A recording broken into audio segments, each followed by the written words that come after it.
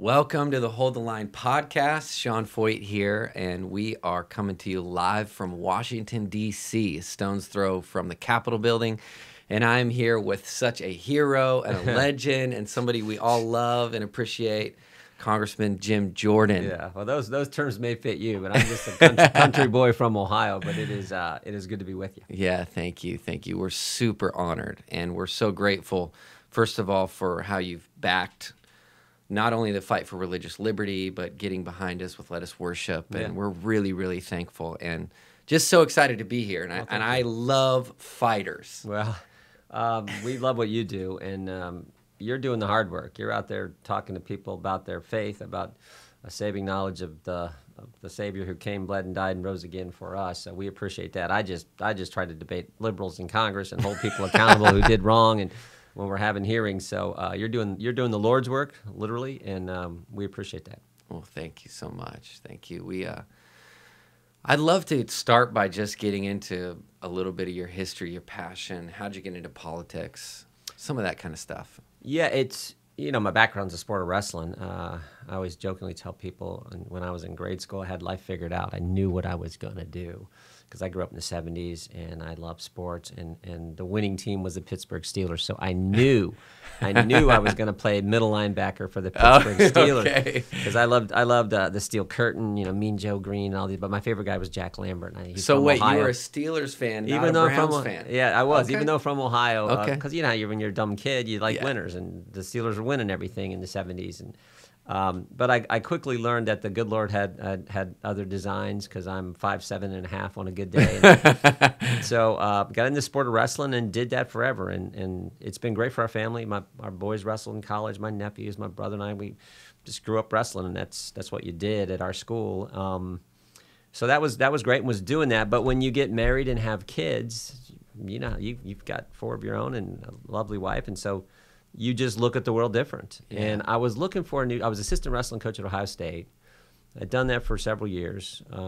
It was time to try to be a head coach in the Big Ten or do something else. And I got interested in politics. And, government taking your money, telling you what to do, you get tired of all that. And I thought, you know what? The state rep retired, and I said, I'm going to run. And no one gave us a chance. Some young Joe Bag of Donuts. And I still remember talking to the party leaders, because where I'm from in West Central Ohio, it's largely about winning the primary. And I remember talking to the party leaders in our home county. I said, I think I'm running for state rep. I'm going to run for state. And they were like, well, you're a nice young guy, but this 2-term county commissioner has been in politics. He's running, he's going to win, Yeah. And I politely said, we'll see, There's a reason they play the game on Friday night, find out who's going to win. And I said, we'll see. And we just had a bunch of good people, homeschoolers, pro-life people help us out. We knocked on doors and beat the tar out of this guy. Wow. And that was in 1994, and been in politics ever since. Wow. So when did you make that jump from state to federal?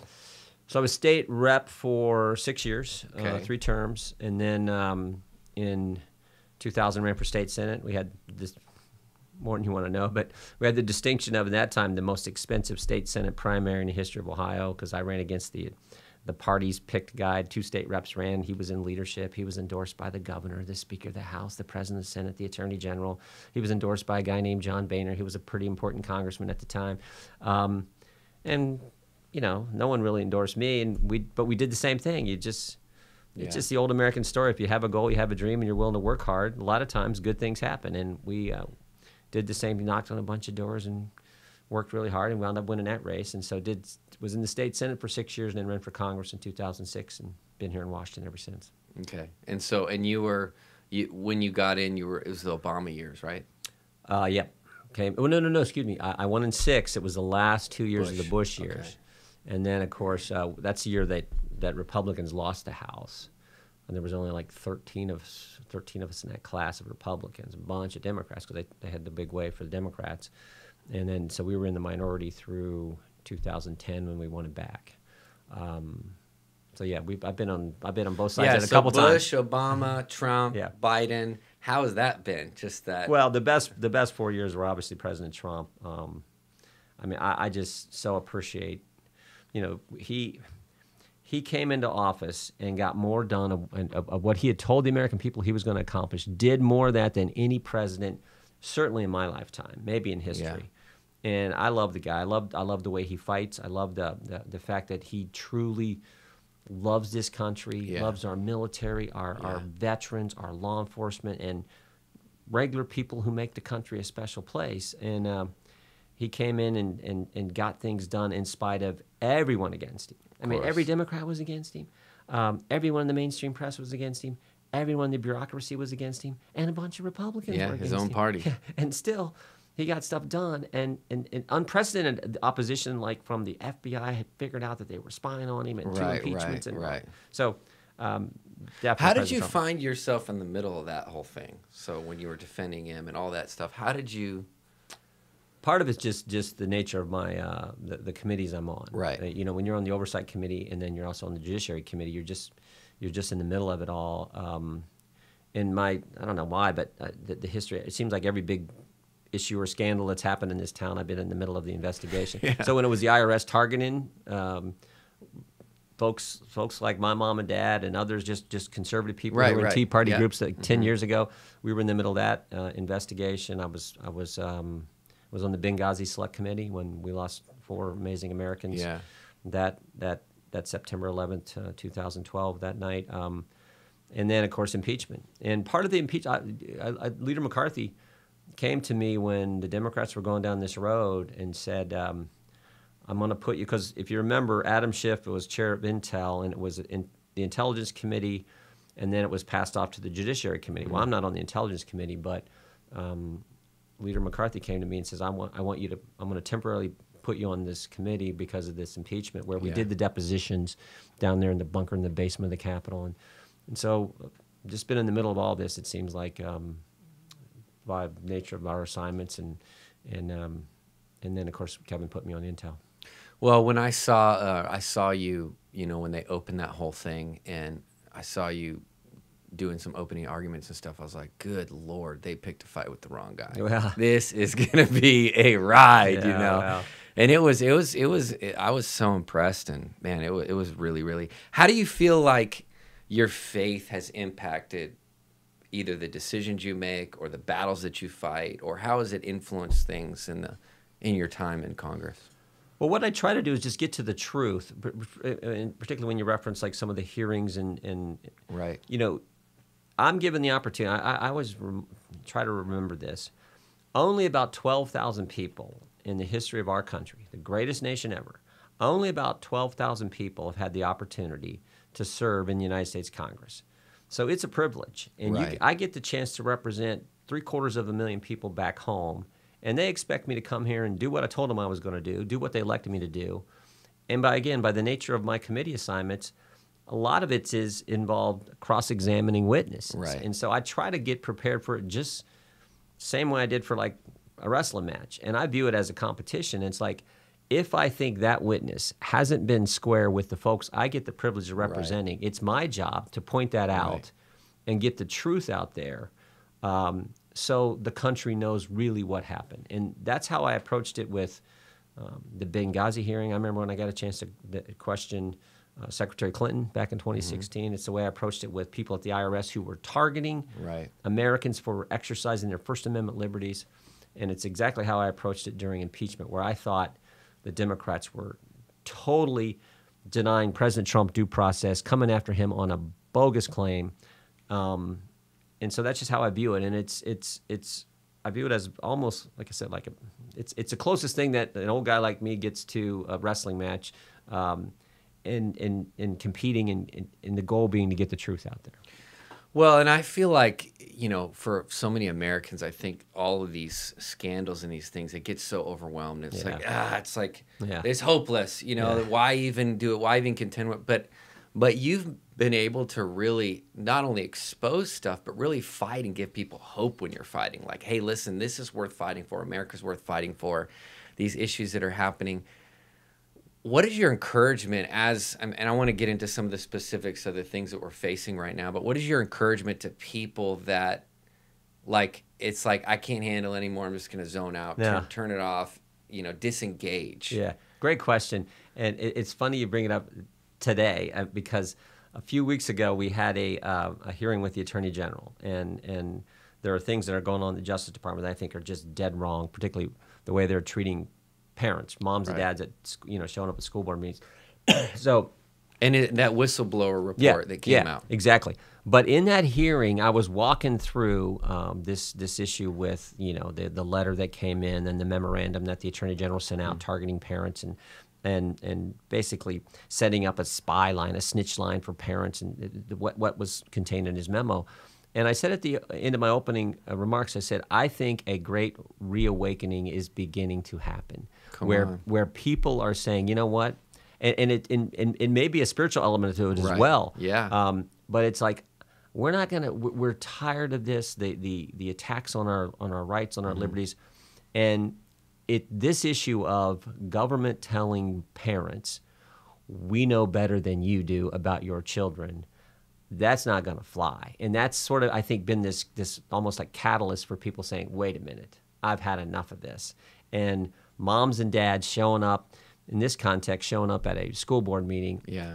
I always say courage is contagious. Yes. And you get I also say, like, I haven't had the pleasure of meeting your wife, but it's like my guess is she's like my mom and my wife. No high-paid lobbyist, no bureaucrat, no government official is ever going to beat a mom on a mission. And these moms showing up and defending their kids, they're the best advocate you could ever have. And that energy, that courage is contagious. And I think you're seeing that. You saw it in the Virginia election, but that's a darn good thing. And it's, I think, waking up more Americans like, look, we need to push back on some of this stuff and defend the principles that made America a special place. Well, yeah, and I would agree too. I mean, the reawakening message. I mean, that I feel like, of course, we're seeing it across America spiritually, right? People are like, okay, the COVID stuff, the lockdowns, the intensity, the election, the heaviness of all this season, and it's like, this is one of the reasons I love to gather people to worship. It's like a recentering, a refocusing, but it's also like, okay, like we are responsible for this hour that we're alive in history. Like, and we can't just zone out, we can't just become overwhelmed. It's almost like, I love, the David and Goliath story I think is so profound because the whole nation was lulled to sleep. By the chanting of this giant. And it took a shepherd boy to step into that environment to say, hey, listen, what's wrong with you guys? How dare you defy the armies of the living God, right? Seemed a little bit like arrogant, but it was actually confidence in who the Lord called him to be. So in the same way, I think parents are waking up. They're seeing what's going on. They're like, no, we have a voice. We can do something. It's like a grassroots mobilization. How do we focus on, as we're nearing the midterms, all these different issues, how do we, do you feel like we can win on the culture war? Oh, yeah. It's so funny that I hadn't thought of that comparison, but what's the term? The ruddy, youngest kid of Jesse's kids steps forward and shows the nation of Israel how we can do it. And the forgotten son. That's the crazy part is that when Jesse came to anoint, the next king, they couldn't even find him. He was forgotten. Nathan goes, "You got any others?" Right. Right. And here comes the kid, and that's the one. No, that's special. And then you think about that, the kid that, and then it's moms at a school board meeting, and that's the catalyst. So yeah, I do think that is happening because Americans.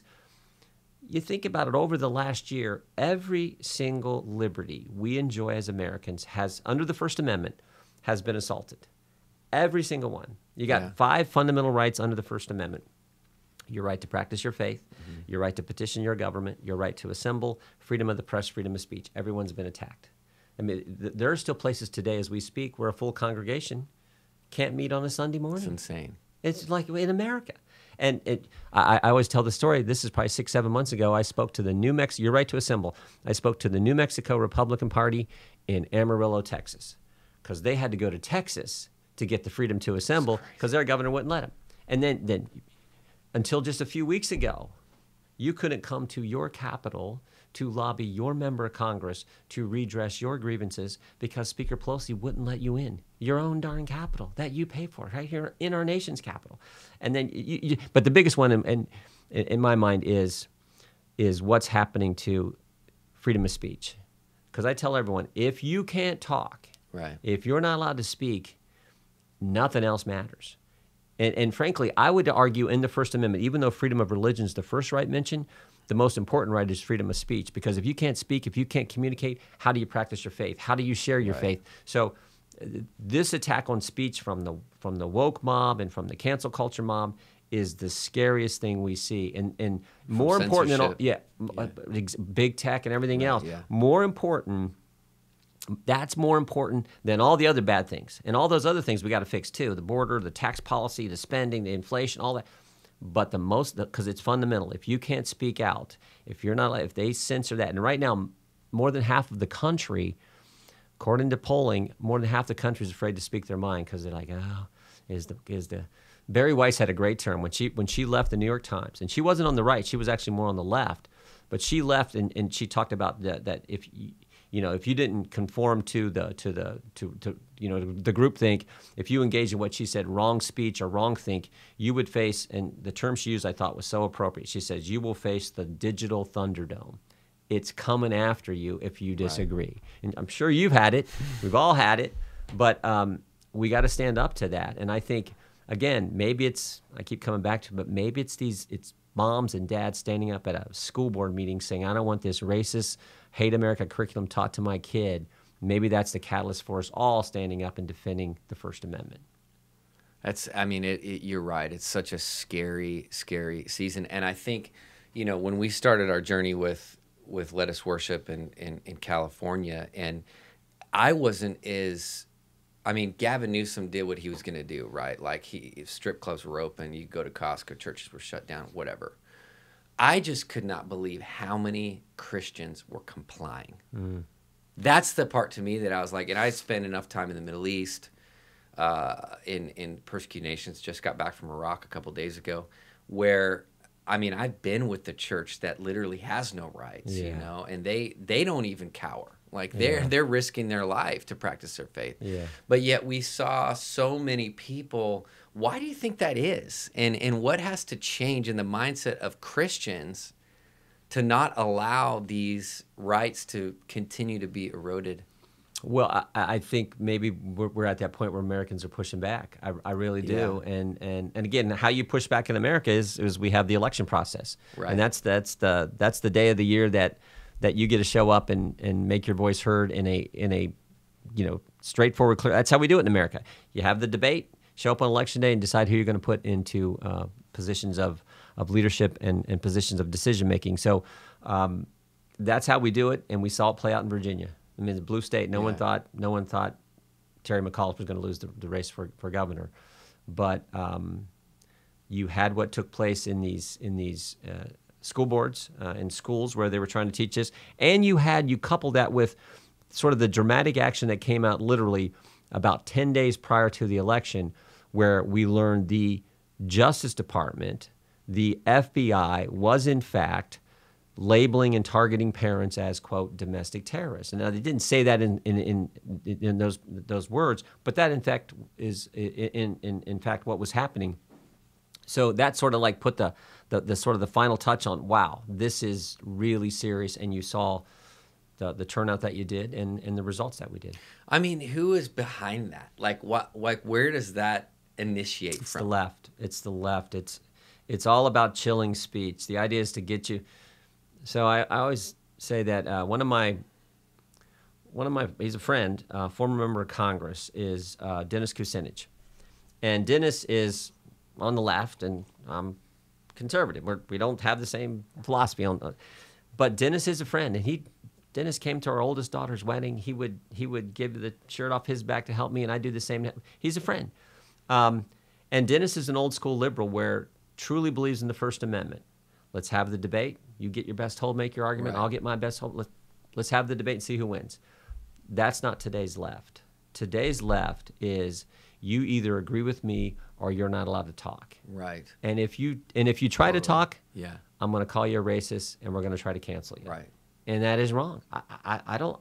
Dennis can say whatever he wants. I disagree with him. I'll say I think that's wrong. Here's why I think the policy. Right. He thinks I'm wrong, but we have a debate. Shake hands when it's over and see how the vote goes. Well, that's how America's supposed to work. That's the First Amendment in action. Today it's not. Today it's a totalitarian, authoritarian mindset. That's the problem, and we have to push back against that. And I think again, people are waking up to that, and that's why you're seeing more and more folks, folks make that argument.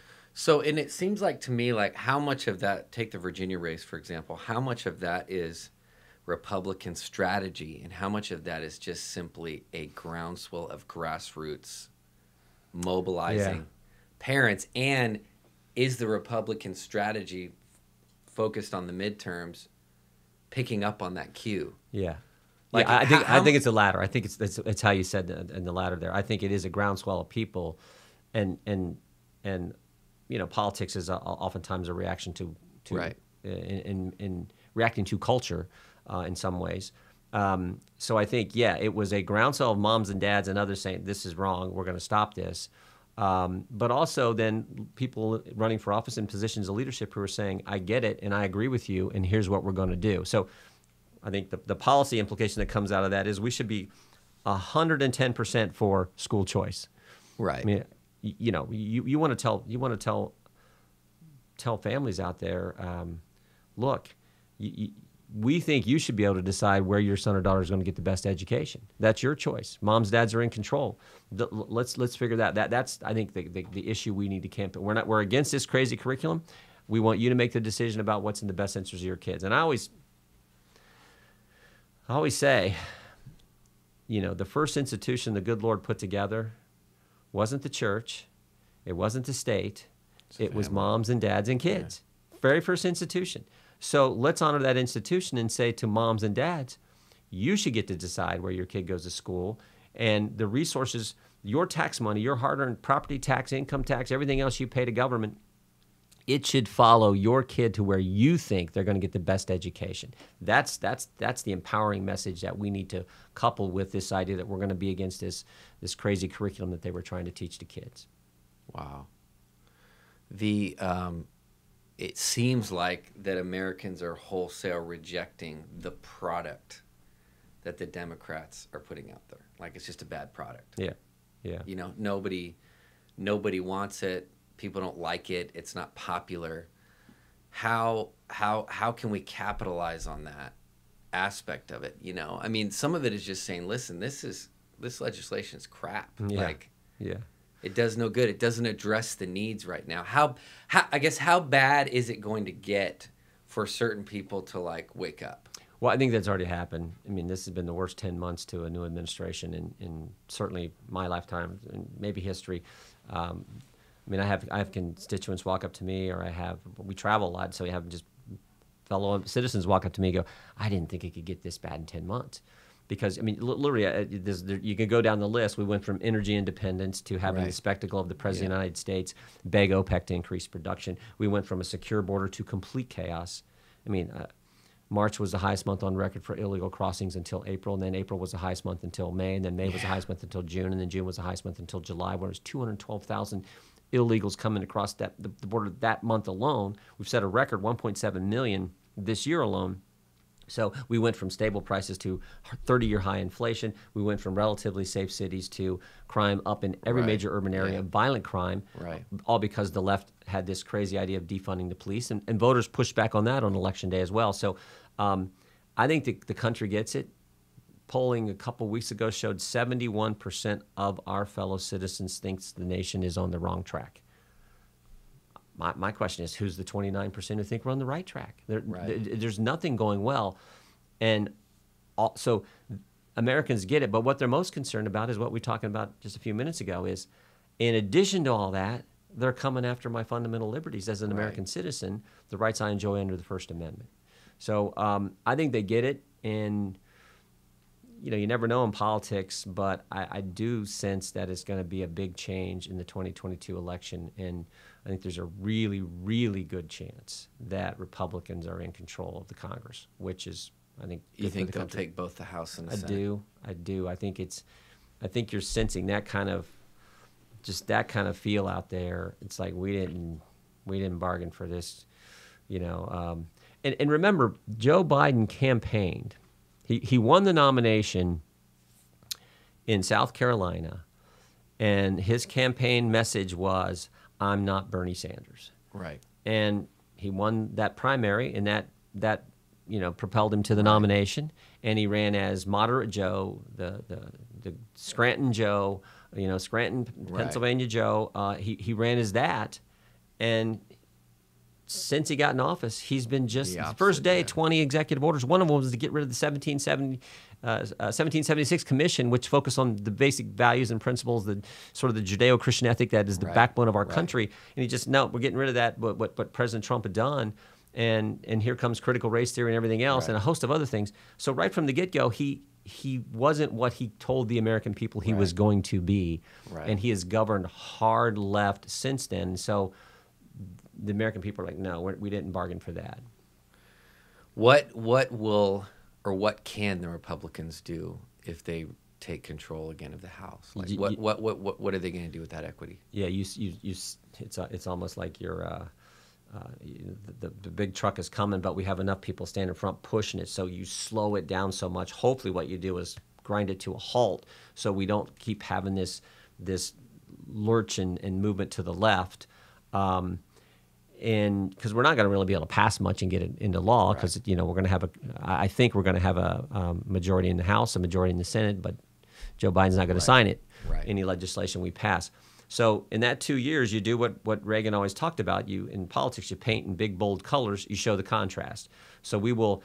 Democrats look like they're going to raise everyone's taxes here this week. So we would pass the bill that would lower their taxes and take it back to the Trump. Biden won't sign it, but you set up the contrast. Here's the immigration legislation that would actually secure our border, put back in place the policies that we're working under President Trump. We pass that, Joe Biden won't sign it. So you frame it up. It's just how American politics works. You frame it up for 2024, and when you're going to have, I think, President Trump run against President Biden again. And then also during that 2 years, we will have subpoena power, and you do the investigations that need to happen. We do need to know how this virus started. We do need to have Dr. Fauci under oath, under subpoena, facing the questions that I'd love to ask him. We do need to know, how did thousands of Americans' tax returns get made public? That's not supposed to happen in the United States. It's not supposed to happen in America. That happened. So there's lots of things we need to investigate. We may still need to look at some of the things John Durham's looking at. We don't know how his special counsel investigation is going, how that's all going to finish out. So that's what you can do in the majority. You can do the investigations, get the truth out there for the American people, so they're completely informed what's happening in their government. I think that one of the aspects I think that a lot of Americans, I know at least I've dealt with, is like you get excited right when you got the presidency, the House, the Senate, all together, and you're like, oh, we're gonna crush, like it's gonna be amazing, and then stuff still gets stalled. I mean, you can't address big tech. You can't address. I mean, there's so many things that you think of. Why did that not happen then? And that is what I believe causes a lot of people to lose hope in the whole system. Right? Because they're like, we voted, we stood, we did this, and yet. Burn. Can you address any of that? What is your thoughts? It is so frustrating because I think there's been times in the past where our party hasn't done what they've said they were going to do. I always say, like, we make this job too complicated. You put your name on a ballot, you run for office, you tell the voters, if you elect me, I'm going to do this. If they elect you, if they give you the privilege of serving, as I said, if you're one of those relatively small number of people who've ever had the privilege of serving in Congress, do what you told them you were going to do, for goodness sake. And if you can't do it all, go down fighting, pushing for it, and doing everything you can to get there. That's why they elect you. So I think sometimes I wish Republicans had more of that, more of the intensity associated with accomplishing what they were elected to do. Democrats do. When the left gets elected, holy they go cow. for broke. So think about it. Here we are. here we are just a couple weeks after the Virginia election, and Democrats are out there saying, no, critical race theory is great. The FBI, no, it's fine to, they're supporting the stuff that lost that was the issue, that was the reason they lost, but they're just full steam ahead. So they went from denying it to defending it. Yes. Oh, it doesn't exist. Yes. It's never existed. Oh, you guys, and then it's like, oh, well, actually, it's a good thing. Yeah, yeah. And then they just hard charge, and we need a little bit more of that attitude because, again, I think we got the truth on our side. I think it's just better policy to let moms and dads keep their money versus government taking it. I think it's better policy to actually respect the First Amendment and allow people to have debate. I think it's better policy not to lock down your economy, do common sense good things that make sense when we're dealing with this virus, but not violate the. Remember Bill Barr, when this thing first happened, put out a memo, and the memo said the Constitution is not suspended during a crisis, and amen to that. And I would actually argue that's when it's most important. Exactly. That's when it counts the most. So those are the kind of things we have to push for. But I think sometimes Republicans, when they get timid, I don't think that's going to happen though. In 20, if we win in 22 and if President Trump wins in 24, I don't think that's going to happen. I think in light of what we've been through and how rapid the left tried to usher in all their crazy socialist policies, I think you're going to see Republicans push back in the right way. Well, speaking for probably a lot of conservatives, I think that's the one piece or the one component that a lot of people don't get is like, it's disheartening when you see 13 Republicans back this last bill. Yeah. It's disheartening when you don't see, and that's when you're kind of like, okay, why are these guys here? They're getting kickbacks in their districts, whatever, you know, but they're like these bills are passing, and you talk about the spending bill that just passed with all this radical gender ideology, woke liberal craziness that's shoved in there, and it's passed. I mean, the far left guys didn't even vote for it, voted against it. Yeah, and then you got Republicans that did vote for it. Like, what's happening? No, there's a frustration level. I get it, and you're right. Democrats. It seems like when these big bills, they pack all kinds of crazy things in it. The bill they're debating this week, maybe even pass it today. That's going to spend an additional $2 trillion. It's got all this, it's got a bunch of tax increases in it. Yeah. A bunch more spending. It makes no sense. I think just from an economic perspective, I said the other day that it seems to me the Democrats' economic plan is the dumbest plan in history because it's basically lock down the economy, spend like crazy, pay people not to work, and for everyone who has been working, we're now going to raise your taxes. Such a deal, that's what that. And in this $2 trillion bill that's going to exacerbate inflation and raise your taxes, there's a bunch of the crazy left cultural stuff too. Like, what? But again, back to the point, Democrats, they just keep driving with their left agenda, empowering government, and I think taking resources and rights away from we the people, which is what scares me, as I said before, what scares me the most. So what is your, greatest encouragement to, if you were speaking to, believers across the world that they love the Lord, they want to practice their faith, maybe they're a tad disillusioned with the political system. Mm-hmm. How do you give them hope? We call it hold the line. How do they hold the line on some of these things? Americans have always risen to the challenge. Yeah. My favorite scripture verse is 2 Timothy 4:7. And Paul's the old guy giving advice to the young guy, Timothy. And he says 3 things: fight the good fight, finish the course, keep the faith. And I tell people I love that verse because it's action. It's not wimpy. It's just like fight, finish, keep. Love it. And I'm sure pastors would say I'm not, interpreting exactly right, but I feel like it's a verse for America because that captures the American attitude. Right. And someone once said that in this country, every third generation has had to do something big. Mm-hmm. And you start with the founders. What they did was completely amazing. It was a miracle. Right. No one thought they could do this, take on Great Britain, start a country where freedom mattered. And these guys were amazing what they put. Not perfect, but amazing. Right. Set up the greatest country ever. 3 generations later, Lincoln and that generation of Americans ended the evil of slavery and kept the country together. That was, I mean, amazing. And then 3 generations after that, the greatest generation took on the evils of Nazi Germany, Imperial Japan, and won that war for the world. Unbelievable. And here we are now 3 generations later, Wow. and maybe it's our turn. Right. And the threat now is not maybe so much from outside, although China's the threat, Right. but it's more inside with folks who think that the Constitution, the First Amendment, freedom, and free markets, who are trying to change all that. And so we're gonna have to stand up. I mean, you're doing it. You're doing it and rallying people, bringing people together to emphasize the importance of faith, the importance of family, the importance of freedom in this country. So I learned a long time ago too. It's never easy. Yeah. I mean, it's just, you want to accomplish anything that matters, anything of significance, anything of lasting value. Yeah. It takes work. It takes effort. It takes, most importantly, it takes a willingness to assume the risk that's always associated with trying to do something worthwhile. There's always risk you might fail. There's always risk you're going to get attacked. But Americans have always been willing to take on the risk, and in a smart way, in the right way, fight for the things that matter. And that's what we got to do now.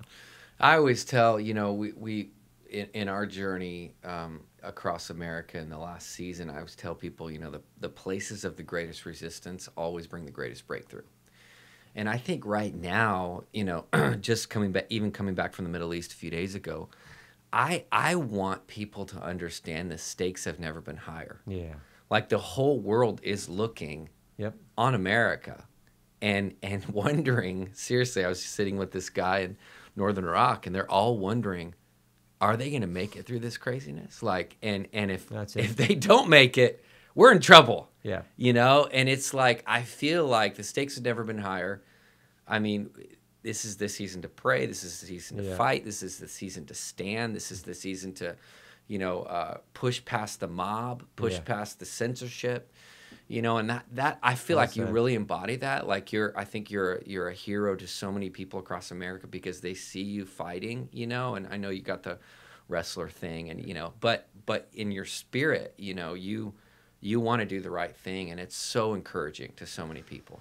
Well, like I said, I'm Joe Bag of Donuts from Ohio who you know, trying to do the job I think you're supposed to do. But it's funny you point that out. Polly and I have had the opportunity to travel to Israel. You said you just came back from Iraq and in the Middle East. We've been to Israel 5 times. And it's love Israel. It's a Polly says so someday she wants to just move there for months on end. She'd have a great view of the end time. Yeah, thing go down. But when you're there, you talk with folks in Israel, and amazing Jewish people, amazing people, and they will tell you because you know what's the best way America can help Israel. You know, our best ally. And it's funny, they'll say, the best way you can help us, whether they're private sector people, whether in the government, the best way you can help us is to stay strong. When America's strong, we're better. And the truth is, as you said this, the truth is, when America leads, the world's a better place. It's true. With the values that make us special, when we lead, the world is safer and better. And the truth is, you can't lead militarily, you can't lead diplomatically if you first don't lead economically, and you can't lead economically if you're not embracing the right values. It all builds that way. So that's why this is so important. The world is truly safer and better. It's never going to be perfect because it's a fallen world, but it's safer and better when we lead. And it's not for for us as a nation, you know, the whole America First movement, you know, doesn't mean we don't love everyone else. Doesn't mean we don't want to help everyone else. Doesn't mean, I mean, we go to, you know, before pre-COVID, I was in 20-something nations a year, right? Now, helping a lot of people and doing a lot of stuff. But, you know, the older my kids begin to get, you know, 4 now, and I look at them and I'm like, what kind of future are we passing off to these kids? And that's actually why I even ran for Congress. That's why I even engaged, was because that, as a father, you know, my greatest desire is for my kids to be set up for success. And I was looking at what was happening politically. I was looking at what's happening in culture. I'm like, I don't know. I mean, they're going to schools where they're questioned if they're a boy or a girl. I mean, we have the craziest situation right now, way different than in the 90s when I grew up. Yeah, you know? Much different than in the 70s. Yeah. And so that's what really was the alarm that went off. Like, okay, we got to stand for this, and the importance of what happens in America shaping all these other nations around the world. No, well said. You know, one of the things that makes America this great place, and it continues to become even just what we've seen, how it's improved and everything over time too, is that fundamental concept you just talked about. Moms and dads making sacrifices for their kids so that when their kids grow up, they can have life better than they did. Right. And then that generation in turn does it for the next. And and we get this amazing thing called America. And that's a biblical that's a biblical thing, like passing on that inheritance. Yep. You see that all throughout the Bible. All right, well, let's talk about your book. Okay. I'm excited about this. Well, thank you. Tell us about it. Tell us, first of all, I heard a story from some of his staff. Is it true that you wrote an entire book on your legal pad? I did. I'm old. I can't type. And so I did. And some of it I wrote while, God bless my wife, sometimes we drive from Ohio to D.C., and so she'd be, because I'm working the phones and all, she would drive it. And it's just like a 7.5 hour drive. So I'd write at home on the weekends. Right, in session? Yeah. That's when you're bored? Yeah. No, I don't do that. I write it all out longhand. I'm just old school. I got to have that yell. That's how I get ready for committee hearings is, this question, okay, what order, and how am I going to ask what he's going to say. So I'm just used to that. But, yeah, the title says it. That's what we talked about it earlier. You should do what you told the voters you were going to do. Right. And we talk about that in the book. I write about the Freedom Caucus, write about how we came together, a group of 9 of us. Decided we're going to form this group where our mission statement is, there's countless number of people around the country who feel like this town's forgotten them. Our job is to remember them and fight for them and do what we said we would do. So talk about that. Talk about when we decided to make a change in speaker. Mark Meadows, one of my best friends, offered this motion to vacate the chair, and we wound up a long process, but John Boehner wound up stepping down as Speaker of the House, and a host of other things. I get into the investigations. Ooh, that's the juicy stuff. Yeah, so when the IRS targeted people, Benghazi, and of course impeachment, spent a lot of time on that. Okay. And what I try to do is take your listeners and viewers, the reader, behind the scenes, so they can sort of figure out how it works in Congress, how these investigations work, and I try to give some interesting stories and funny stories. I talk about during impeachment. We were doing all the depositions in the bunker in the basement of the Capitol, and Adam Schiff was running this secret stuff, and it was truly secret. You couldn't. But there was one day where my buddies, Steve Scalise and Matt Gaetz, and a group of members just stormed. Of course, the headlines in the press stormed the bunker. They didn't really storm the bunker. The door was open. They walked in, and and Adam Schiff tried to kick him out, and then he got all mad and adjourned it because it was kind of like a little hearing deposition. And he called me back to his office, and it's kind of an interesting thing how Schiff reacted during his whole thing. So I try to give some of those kind of stories in the book, and then spend a lot of time about talking about President Trump, who is I probably told every audience I've ever talked to here in the last several years, I wish every American could meet President Trump, because when you do, and I know you have, and you spent time with him, you cannot help but like him. Yeah. There's an energy about this guy, a charisma, his love for a country, energy. For our unbelievable. I mean, he's called me at all hours, and crazy. And I hang out with Meadows, and Meadows getting calls after midnight and everything else. So, but he loves the country, and he loves regular people making it happen. So I try to give the reader some of those. It's fascinating that a multi-billionaire can have a better grasp on the needs and the desires of everyday Americans. Yep. That to me is just incredible. I was in New York this a few years ago, and I was in on a Saturday night, and I check in the hotel, and I had to go do a TV thing. So I leave, and I come back, and the bell guy and the bellhop guy and the other people working in the staff there at the hotel, they'd see me and come back. They come back, and they're like, because they know, this was during like the whole Mueller investigation. They knew I was fighting for the president, and they're like that. And I go to my room, and they've put out the special food and stuff for me, and they have a little note there. Thanks for fighting for president, because they love the president, because the presidents took time to talk to these guys at some random hotel in New York. Yeah, exactly. Because he cares about regular people, and it. I just feel privileged that Polly and I have got to spend time around him, and I've gotten to know him, and he is a good man who wants to do good for our country. And what the press has tried to do to him is just ridiculous. But so we talk a lot about that in the book as well. That's amazing. When does it come out? How can people get it? You can pre-order now at Barnes & Noble or Amazon online and pre-order. It comes out next Tuesday. And, like I said, I think it's a quick read, 250 pages, and it's written in a way I think you kind of just can move right through it. So it'll be fun. It'll take them behind the scenes, and I think they'll enjoy it. Well, thank you for writing this. Well, I'm excited. I love books like this and I think we need more of them that help kind of demystify the process of what's happening so Americans can really see it. And so I'm excited about that. Well, thank you.